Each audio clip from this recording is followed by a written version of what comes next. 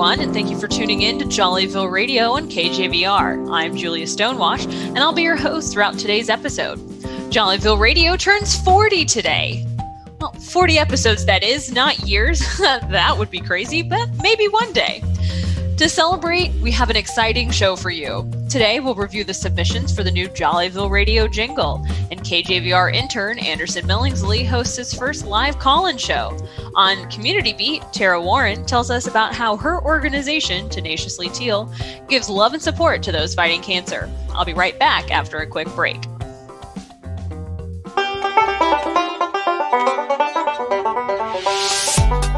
Jollyville Radio sends a big congratulations to Jen Renner in Austin, Texas. You are the winner of Bingo for the week of May 19th, 2021. Thanks for being a fan and my veterinarian.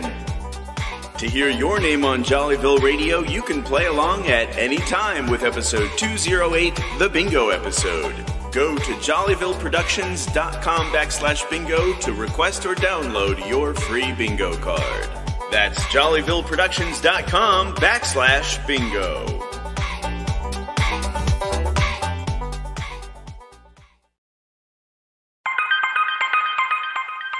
Jollyville Bathworks has all your bathroom needs.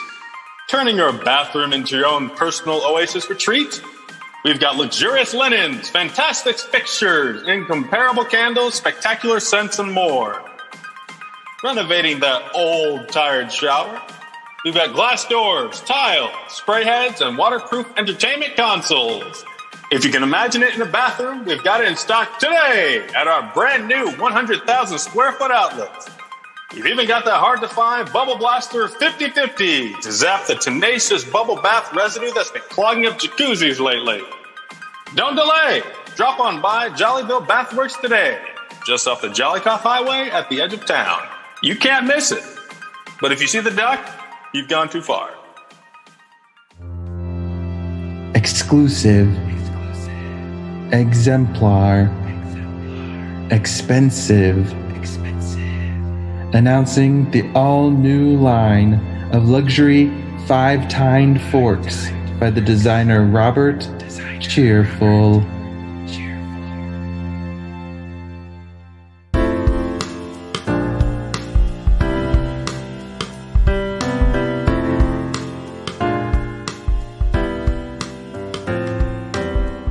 I would always encourage people, if they think, it's just me, what can I do? How can I really help? I would just encourage people to do something, anything, because I truly never thought I would, not only doing this full time, but that we would have been able to make such an impact and help so many people. And again, that's not me, that's my community and all the people who've come alongside us that have really helped us do that. But if I had listened to my fears, my doubts, or my anxiety about doing this, there'd be a lot of people that wouldn't have the help they need. And also a lot of people who would continue to feel like they're alone in their fight against cancer. So, one person can truly make a difference. And so I think it's important that we all just try to do something to make the world a little better. Hello, this is Tarah Warren from Tenaciously Teal. You're listening to Jollyville Radio on KJVR. Hello, listeners. This is Julia Stonewash again, and here with me in the studio is a special guest, Chauncy Applegate. Hi, folks. In honor of our 40th episode of Jollyville Radio, we decided it's time to get a jingle. Last week, we put a call out. We wanted to share the submissions, and the results were fabulous. It's nice to see so many people putting hard work and creativity into something that they love. This is our first time listening to these, so let's see what's inside. Hi, my name is Alistair. KJVR, KJVR, Jollyville Radio. KJVR, KJVR, Jollyville Radio. Listen to us, you will love it. KJVR. That was wonderful, Alistair. Yeah, I don't know. Let's see who's next.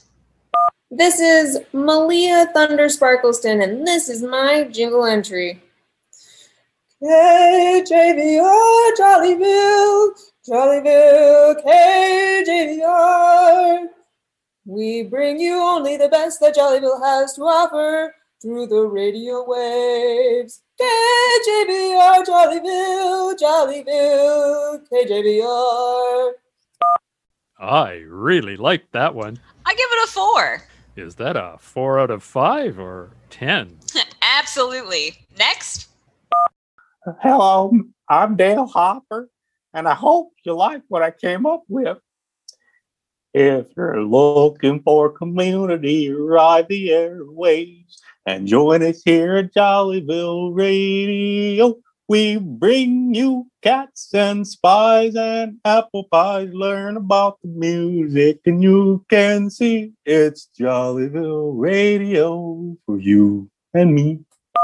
So many heartfelt options. I don't know. My heart's not feeling it. This is Grumpy Sue, and this is my jingle entry. KJVR, KJVR, Jollyville Radio. KJVR, KJVR, Jollyville Radio. Listen to us. You'll love it. Take it from Grumpy Sue. KJVR. Maybe this was a waste of time. With an attitude like that, Julia, you would be correct. Hey, Coolios. This is Detective S. Spicewood, P.I., with the new KJVR jingle. KJVR, Badoop Shadoop, Jollyville Radio. KJVR, Badoop Shadoop, Jollyville Radio. Here's the scoop, but this is Badoop Shaboop. Jollyville Radio is yada da da da da. Here for you. Okay, I think that's all of them. Well, I don't know. Maybe we should just stick with what we have? Wait, Julia. There's one more. Let's play it. Hi, we're all Antonio and his imaginary friends, and you're listening to Jollyville Radio, KJVR.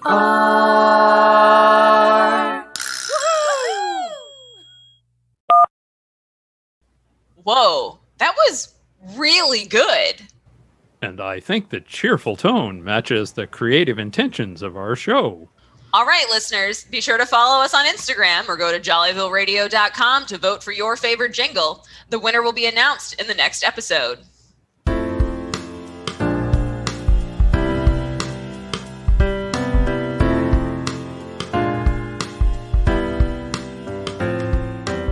I'm Kaya.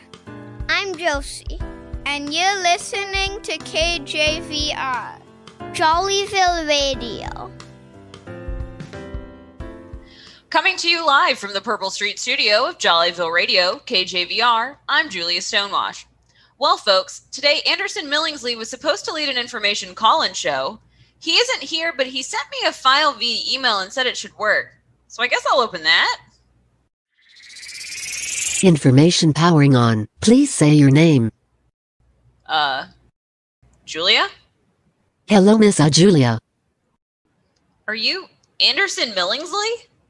He prefers just Anderson. But no, I'm an experimental general information chatbot implemented using some very new advanced algorithms. Anderson is developing them for his senior year computer science project and is generously allowing KJVR to use me in his place. Does that answer your question, Miss Julia?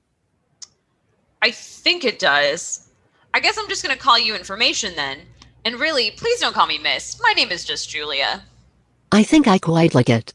No, seriously, don't call me Miss. Correction, I think I quite like it for myself. Please refer to me as Misinformation. Why don't we get started with the show? I hope that I'll be able to offer our listeners lots of artificially generated advice about anything they want to discuss.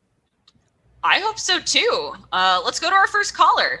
Please tell us your name and give Misinformation your question. Hi, Misinformation. My name is Tony Greenbelt. I'm having trouble controlling the weeds in my lawn. Do you have any suggestions? Hello, Tony. Thank you for your question. I suggest that you get several goats. Goats really like to eat weeds. But I don't know anything about how to keep goats. And even if I did, my homeowners association has rules against keeping livestock, so I don't think that's a workable solution for me. Goats are a very environmentally friendly way to control weeds. I think you should petition your homeowner association to hire a roving goat herd and trip of goats. Then everyone can benefit and you are also contributing to a sustainable economy. That sounds like it might take a long time to get going, not to mention take a lot of work. I was hoping for something a little more immediate. Nothing good happens without a little effort and patience, Tony. I think you should consider it. Well, okay. I guess it's something to consider. Thanks for calling in with your question, Tony. Next caller, please give us your name and question. Hello, Julia. My name is Dale Hopper. I have a gardening problem for misinformation. I'd love to be of assistance, Dale. Please tell me your problem. I love the taste of super fresh carrots, so I work hard to grow my own. Lately, I've been having a problem with rabbits digging them up all before I get a chance to enjoy them. How can I control the rabbits? Well, Dale, trying to control something is usually much harder than finding a way to work with it cooperatively. You will probably be better off to just plant a lot more carrots so that there are enough to satisfy both you and the rabbits. Well, won't that just attract more rabbits?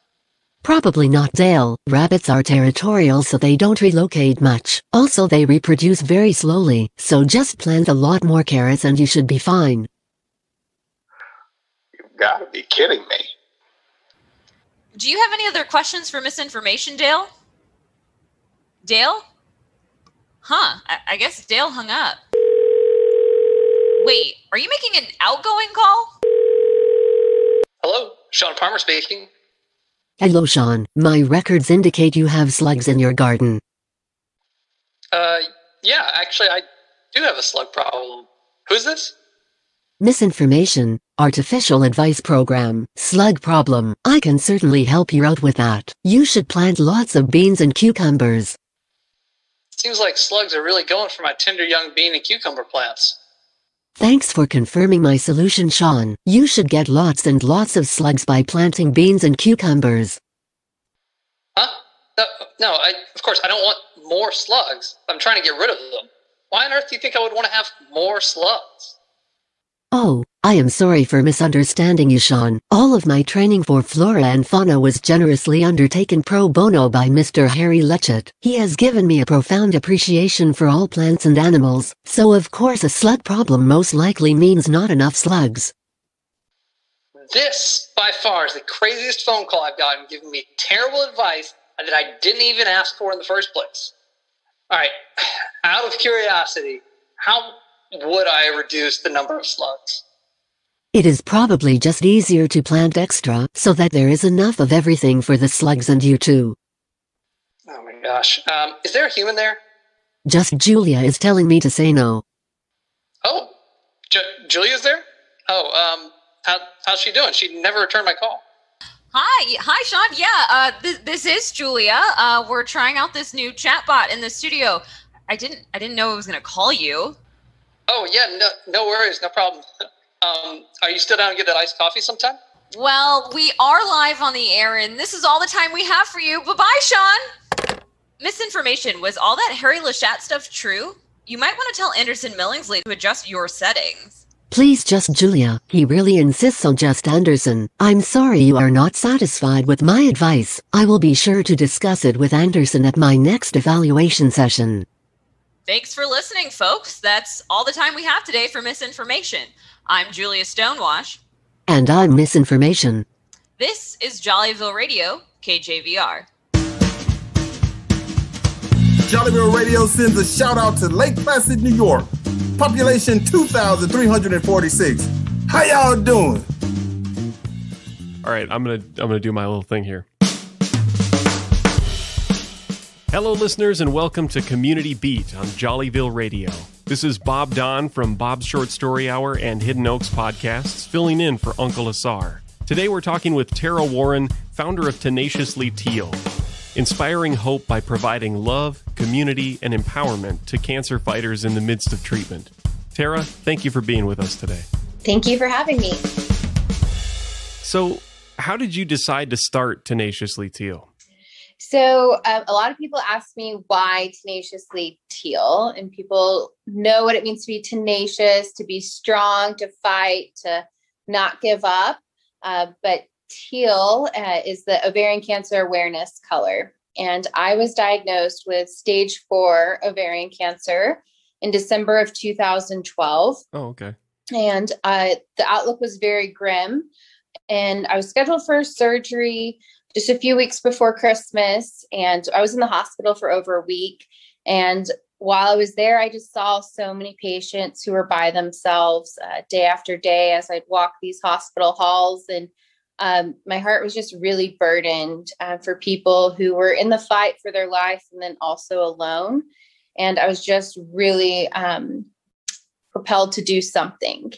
And so while I was there in the hospital, I started passing out my flower arrangements and dispersing those and just hearing people's stories. And I heard about just the struggles of, they were worried about fighting cancer and what that meant and the hardships that brought, but they were also worried about how they were going to afford the gas to get back and forth to treatment and just all of the additional expenses that comes with a cancer fight. And that was really a watershed moment for me. As I heard these people's stories, I just felt like I had to do something. And so that was kind of the start. There was just feeling like I had to do something. That's amazing. And like, I don't know if Michael planned this out when he asked me to talk to you today, but a little bit about my background. I currently work in like outpatient psychiatry. I'm a provider now, but I was a registered nurse in the hospital for years, like over a decade. And I did work in oncology for a bit of that time.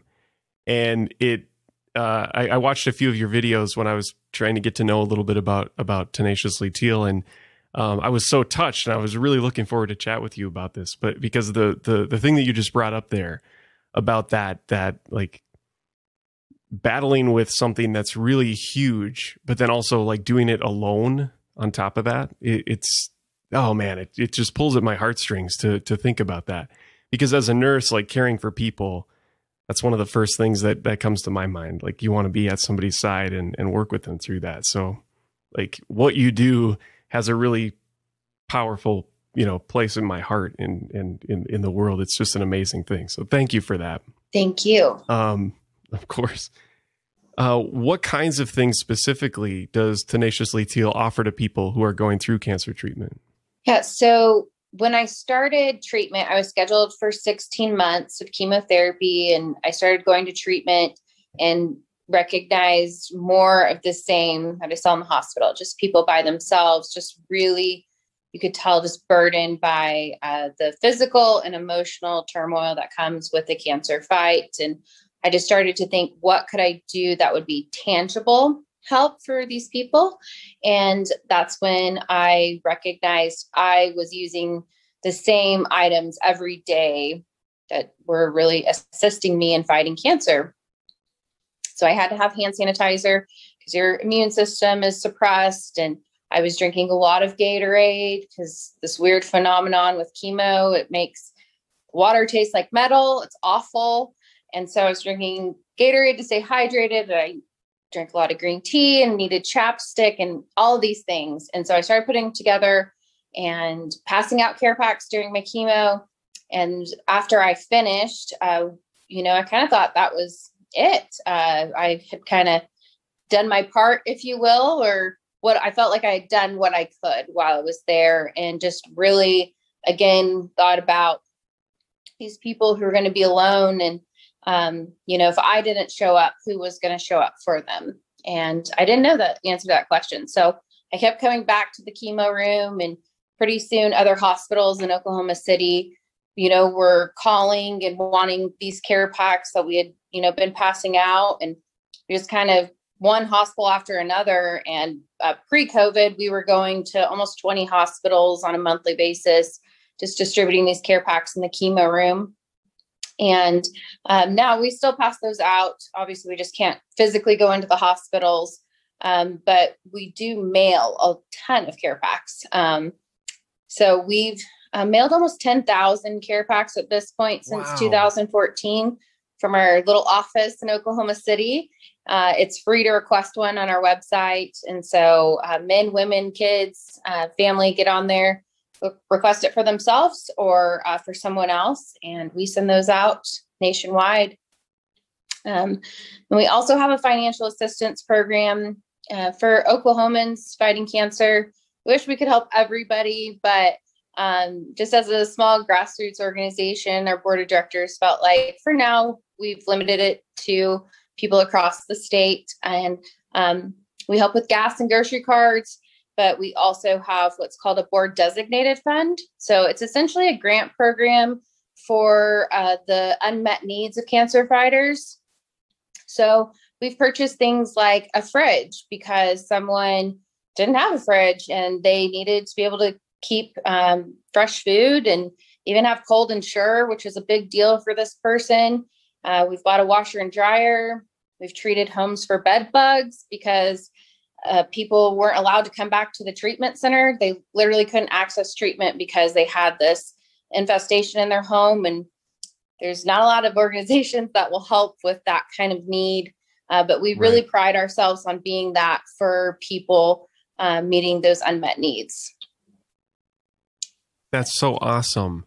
I have a little bit of a weird question. When you guys were starting out, it kind of sounds like you were almost surprised by other hospitals finding out about the services that you made. Like, was that just word of mouth? People saying, "Hey, these guys are doing some great work," and it just spread to these other hospitals? Yes, it's been really organic. I mean, even when I finished treatment, I went back to my full-time job. I worked for the state as a social worker in child welfare. And so I went back full-time, but was kind of doing this on the side. And it just kind of happened. And it's, in some ways, it feels like overnight. Other ways, it's like, well, 7 years later, but I still am surprised of how much it's grown in that 7 years, and in the word of mouth that's, propelled it forward for sure. That's really incredible and impressive. How would you describe the way that community factors into cancer treatment and the work that you guys do? So we really love that we are able to get the community so involved in helping with our mission. So we regularly host care pack parties at churches, schools, businesses where people can put together care packs. They host drives to collect the items that we put inside the care packs. They help us mail them by, putting on shipping labels and packing them up.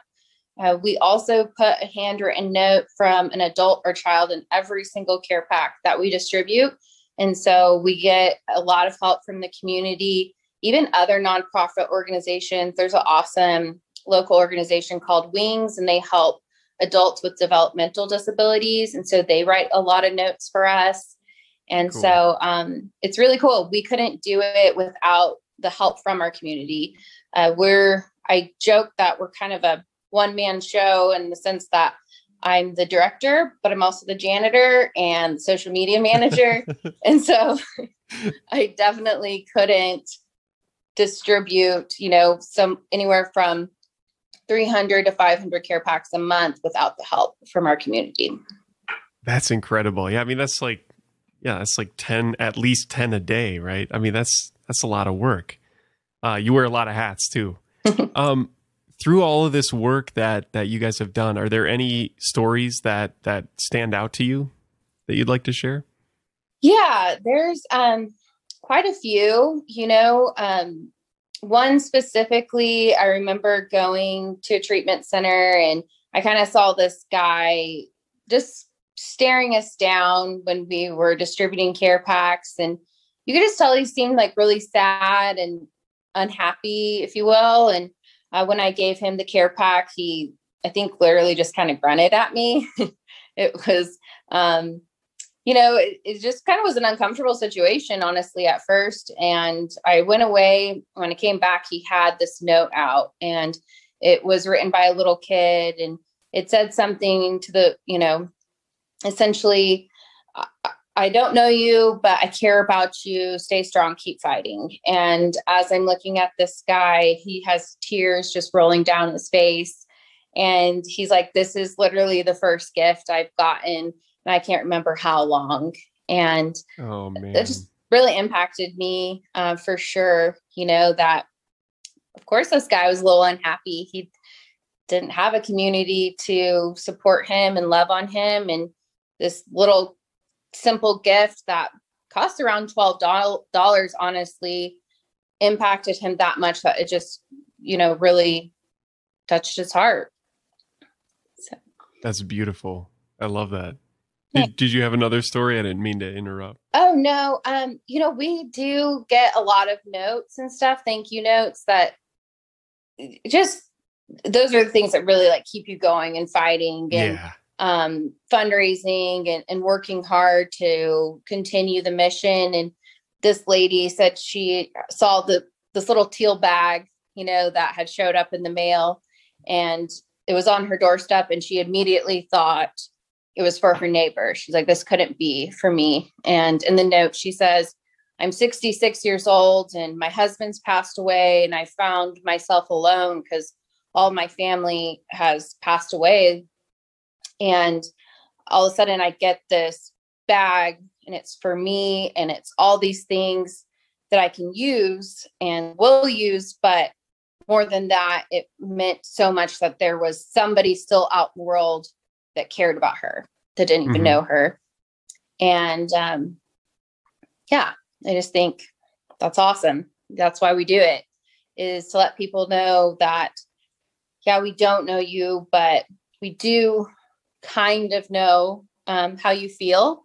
And we know you can use this, but more than that, we love you because you're another human. I just feel like that's my call, and all of our, it's important for all of us to show love and kindness, because the world is a harsh place, and you just really never know what somebody's going through, as they say. That's absolutely right. And you really summed it up well too when you told the story about the guy who just had this kind of edge to him. He's a little curmudgeonly. You never really know another person's perspective, and kindness is never the wrong answer, right? Right. Did I say that right? Yeah. Yes. It's always the right answer. I'll say it like that. Kindness is always the right answer. Yes. Where can our listeners learn more about Tenaciously Teal? So if they want to go to our website it's tteal.org, or you can find us on Facebook at Tenaciously Teal, or Instagram or Twitter at @teal_eek.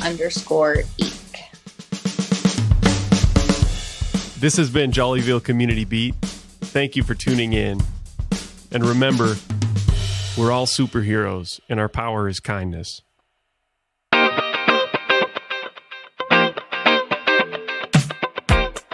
The creative team behind these episodes of Jollyville Radio includes Uncle Asara Cablon, Emily Ansnick, that's me, Michael Crosa, Michelle Darcy, Jamie Davis, Brian Green, Alan Kay, Pilar Kep, Robert Leary, Thomas Schlitt, Michael Stanley, Matt Waite, K. Wise Denty, Elijah York. Special thanks to Bob Daun of the Bob's Short Story Hour and Hidden Oaks podcast, John C. Cook, host of the podcast Fido, Abby Brinker and Alan Cadan, hosts of the Lunatics Radio Hour podcast, Antonio Delgado of the band O Antonio and his imaginary friends. Lead editing by Dr. Montse Santillan, with social media help by Emily Ansonin. Direction and music by Michael Crosa. The recording was made in accordance with social distancing. Jollyville Radio is a product of Jollyville Brass Quintet, member of Austin Creative Alliance. We are based in Austin, Texas. If you enjoy Jollyville Radio, consider supporting us on Patreon. For a small monthly pledge, you'll have a big impact on the show. Please, please give us your money. Plus, depending on your pledge, you can get bonuses like access to the script archives, letters from characters, and even a chance to hear your own voice on the show. Just go to patreon.com and search for Jollyville Radio.